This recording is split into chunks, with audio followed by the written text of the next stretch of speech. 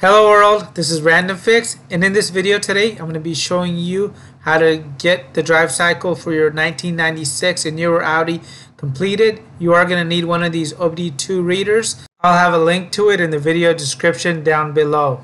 And you want to connect it to your vehicle's OBD2 port, which will be found in the driver's side footwell area, and yours might be purple, and I'll show you guys what it looks like on the screen here. Once it's connected, you guys will see that it has power. And to scan the vehicle, you want to go ahead and turn the key so basically that the check engine light is on, but the motor should not be running. And that way you can go ahead and scan your vehicle and check the monitors. And we're going to use this OBD2 reader to go and check the status as we complete this drive cycle. Stay tuned.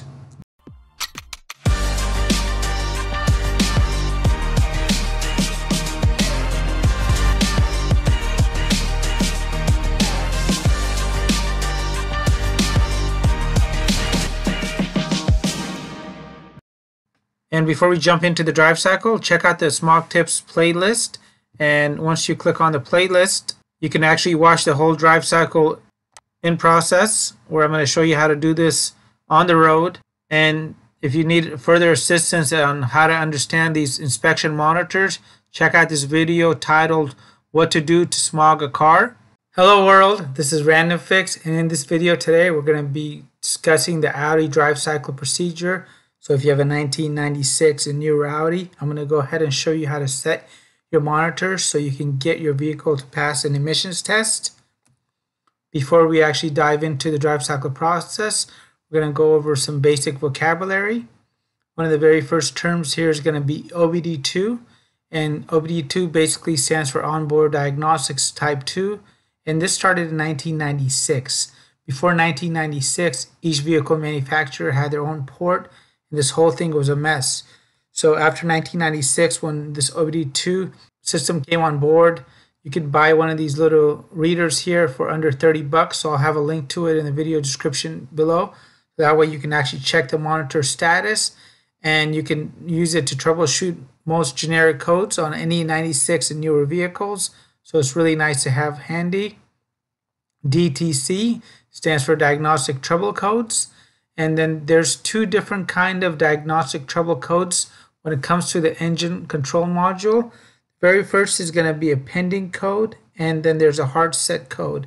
A hard set code is one where the vehicle knows that there's an issue, and it's when it confirmed it and it triggered your check engine light on, versus a pending code. A pending code is one where the vehicle thinks there's something going on, it needs more information, and yet it has not triggered a check engine light on.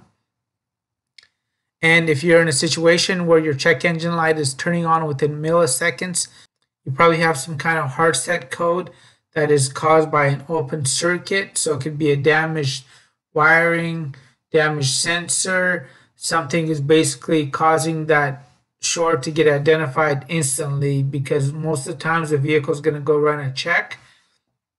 And it shouldn't be happening like that if it was a regular monitor. So go figure out what's going on there before you attempt the drive cycle, because no matter how well you do this drive cycle, if you have a pending code or a hard set code in the system, it's not going to work. MIL stands for Malfunction Indicator Light, aka the check engine light, service engine light, service engine soon light. When you're using an OBD2 reader, like I showed you in the very beginning of the video, you're going to see the display and it may read OK. And that's the same exact thing as complete, set, and ready. When you come across an INC, this means that that monitor is incomplete, unset, and not ready. NA basically means that monitor is not applied to your vehicle, so go ahead and skip it. And I have 5 major monitors for the inspection monitors here listed in order, and this is the order that they normally set in. So the very first monitor to set is going to be the oxygen sensor heater monitor, and in short, the oxygen sensor heater helps the oxygen sensor get up to speed faster so the vehicle can do a better job of controlling the emissions. We have the oxygen sensor, So on a 4-cylinder Audi, for example, you have at least 2 oxygen sensors. So there will be one before the catalyst that's known as the pre-cat or upstream oxygen sensor.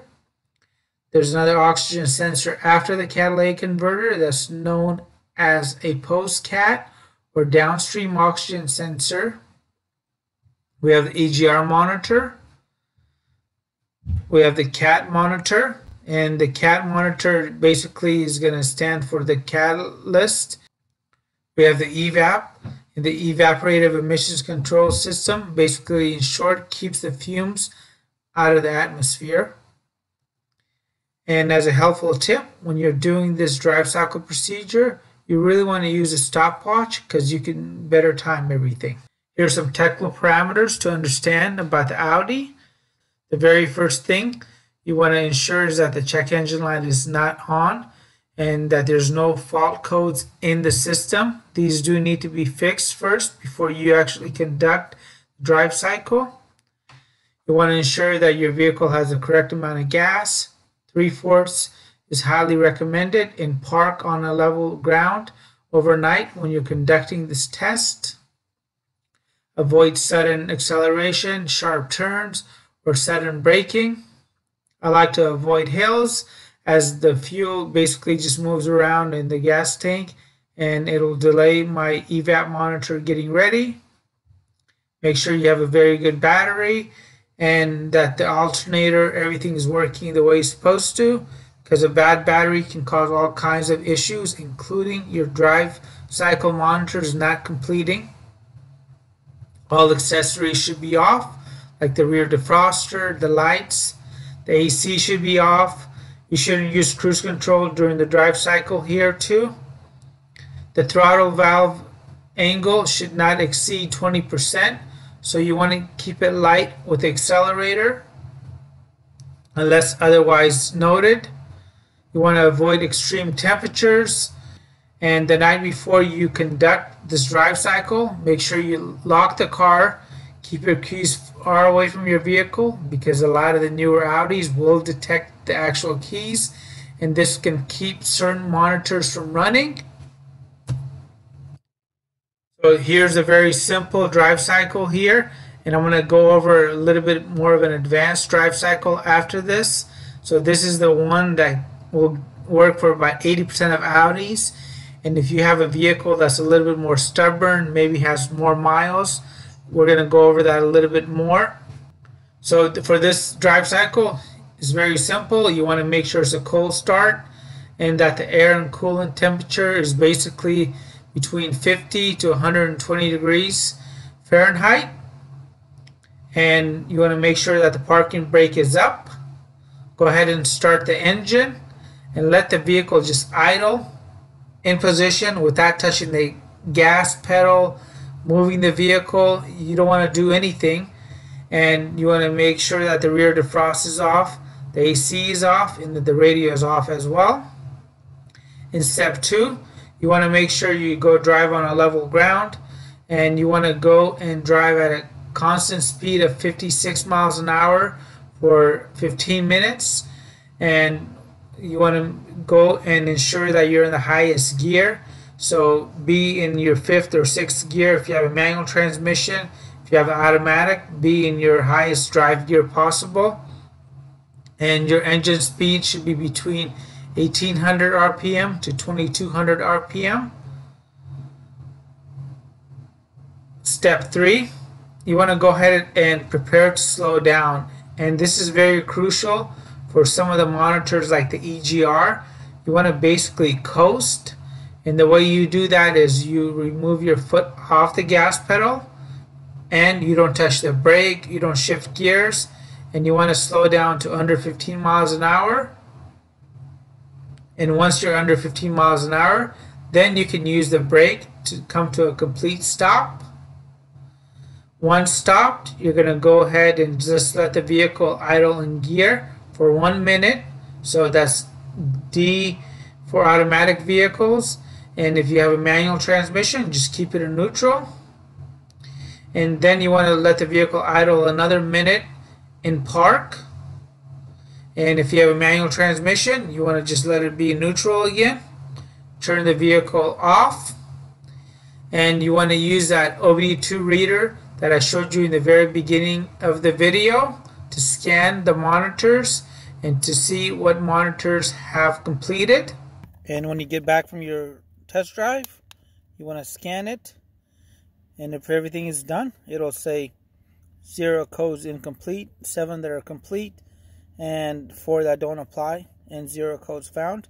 And this is a 100% chance that you're going to go ahead and pass your emissions tests as long as you haven't altered anything on your vehicle and your vehicle passes the visual inspection as well, which I'll cover a little bit later. And as a helpful hint here, only focus on the unset monitors. So if you did this drive cycle and everything worked out, but you see that your EVAP monitor is incomplete, so you want to make sure that you complete this a few more times to let the EVAP monitor get ready. In some states like California, the EVAP monitor is actually exempt, so you may be okay. If your catalyst is not ready, you want to focus more on this high-speed driving. On your next cycle of this, you may have to repeat this several times. If your EGR is not ready, you really want to focus on coasting on step 3 here, and during your regular drives too, just see if you could back off the accelerator and just let the vehicle coast. And if you see your oxygen sensor is not ready, you want to focus more on the warm-up stage here on step 1. And if your oxygen sensor heater monitor is not working, again, you want to refer to step 1 here and make sure that you met all the requirements as far as the parking brake being up, the defrost being off, the AC should be off, the radio should be off, and the warm-up is very important. So if your oxygen sensor heater and your oxygen sensor monitors don't get ready, your catalyst monitor may never get ready, because those two monitors actually will help ensure and measure the efficiency of the catalyst. So this is all very important that we get those initial monitors as far as the oxygen sensor heater and the oxygen sensor monitor ready. And this is the more advanced 17-step drive cycle. And if you guys check the very bottom of the video here, there's going to be a link in the description box where you can actually go and just view this. You can print it out, and that way if you really need to conduct this 17-step drive cycle, because this is more involved, you guys can just print it out. And I'm going to scroll through this really quick with you guys. So this is going to be the first through 9 steps, and step 10 and step 17 are going to be down here. And basically on step 17, just know that you're going to have to repeat this drive cycle once again. So essentially this is almost a 34-step process here for the longer drive cycle. So I really like the first drive cycle, and for a majority of the Audi vehicles, that drive cycle will work as long as everything is working the way it's supposed to. Hey guys, really quick, if you're finding this video to be helpful and you're enjoying the content, please consider hitting that thumbs up button and subscribing to the channel as well, as it lets YouTube and me know that I'm doing a good job and bringing you guys value content. Thanks. And once your monitors are set, you're ready to now go and get the vehicle smogged. Remember, if your vehicle is a 96 through 99 vehicle, you will have to get the vehicle tested on a dyno at 15 and 25 miles an hour. They're going to use a gas analyzer to test the vehicle's emissions. They're going to test your gas cap. They'll do some other tests, and they're also going to do a visual. Even if you have a 2000 and newer vehicle, they're going to do a visual. But on a 2000 and newer vehicle, they're just going to check for the OBD2 readiness. So they're going to plug in their OBD2 reader into the vehicle from the state and check the monitors. Remember, the visual inspection consists of checking for altered parts like cold air intakes, throttle spacers, cracked vacuum hoses, missing catalytic converters, They're going to do a visual smoke test to make sure that you don't have clouds of smoke coming out the tailpipe. And as of the end of 2020, this is the current rules here for California. And California happens to be one of the stricter states, so you have to check the regulations for your own state. Here in California, if you have a 96 through 99 vehicle, you can have any one monitor show incomplete and still pass. Now, depending on the smog station, they may just go ahead and plug in their OBD2 reader is not connected to the state, see that you have a monitor that's incomplete, and tell you to keep driving, because they don't want anything to come back to them to show that on their record for the shop showing that they passed X amount of vehicles with unset monitors. So if that happens to you, go to another station. And if you have a 2000 and newer vehicle, only the EVAP could be unset. And with diesel powered vehicles 98 through 2006, basically all the monitors have to show complete.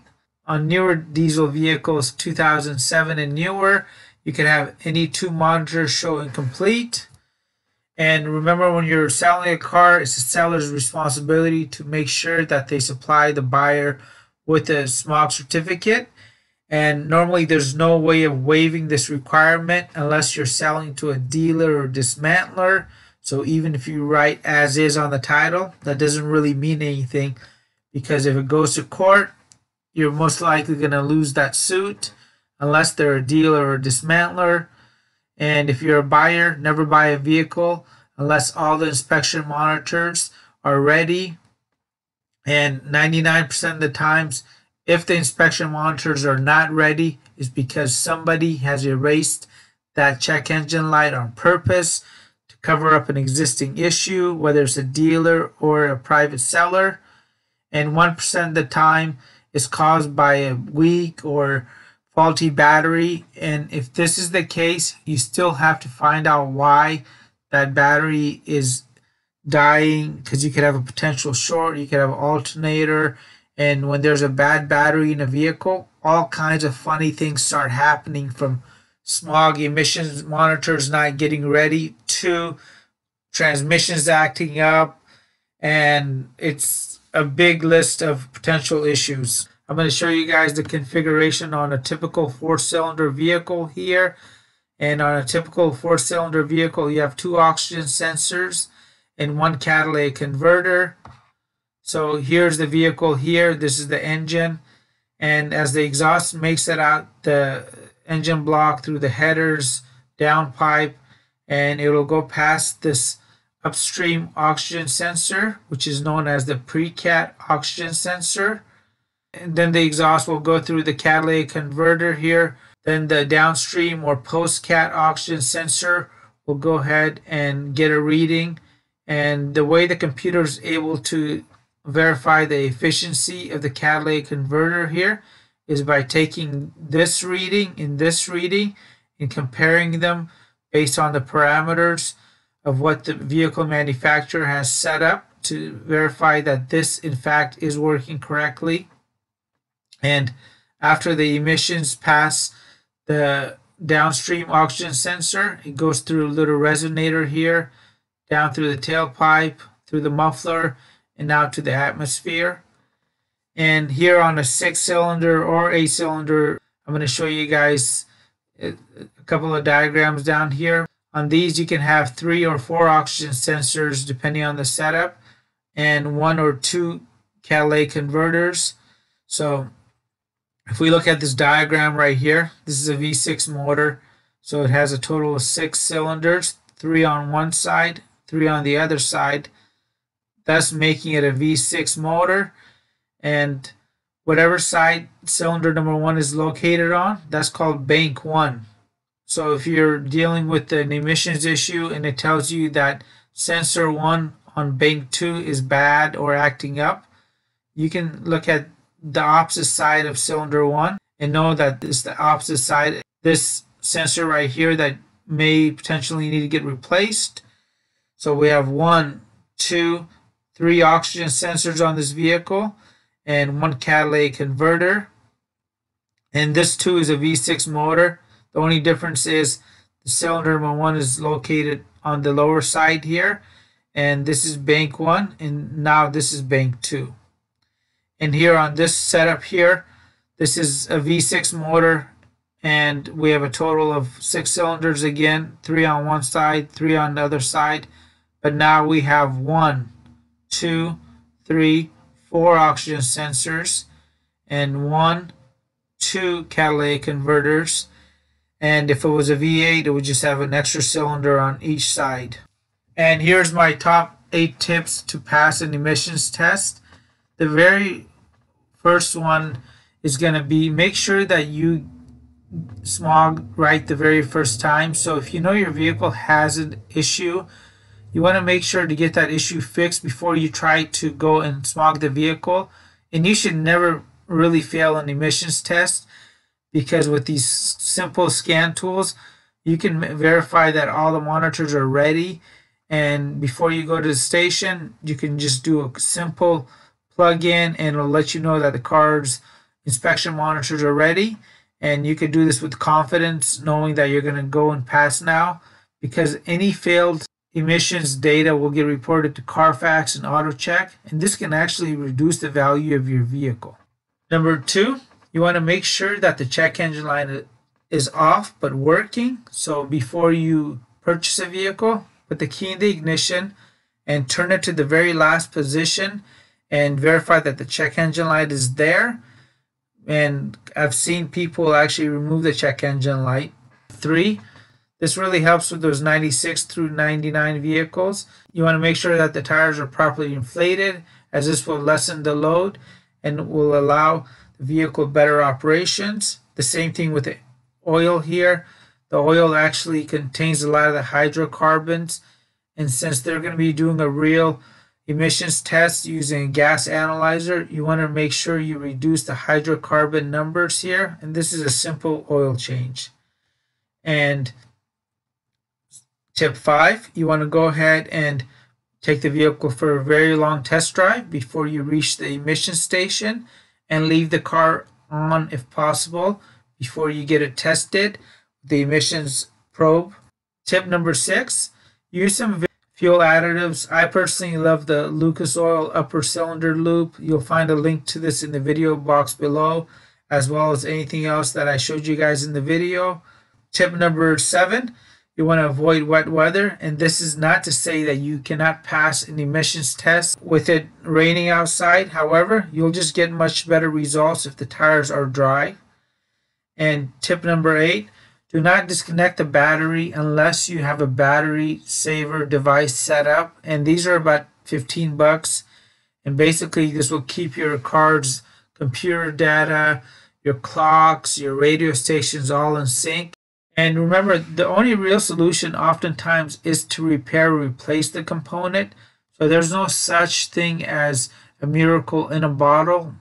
But if you're looking for a quick fix for your catalytic converter, just because maybe you don't have the time or money to go and have that issue fixed, I have a couple of videos down in the video box below that cover such products, and I'll give you guys my honest and truthful review of them and some preventative tips here. I love doing everything myself, so if you can try doing some of the simpler repairs yourself, like the engine oil changes, transmission fluids, differentials, changing the filters, the engine air filter, the cabin air filter, the fuel filter, if you clean your throttle body, change the wipers, and do the brakes on your own vehicle.